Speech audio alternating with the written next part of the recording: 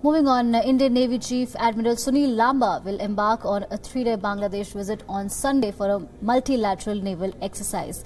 The exercise is being held under the aegis of Indian Ocean Naval Symposium, an initiative of the Indian Navy that was launched in 2008 to bring together states in the region.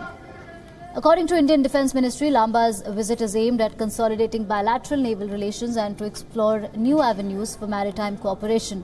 4 Indian Navy ships along with 1 maritime patrol aircraft will take part in the international multilateral maritime search and rescue exercise.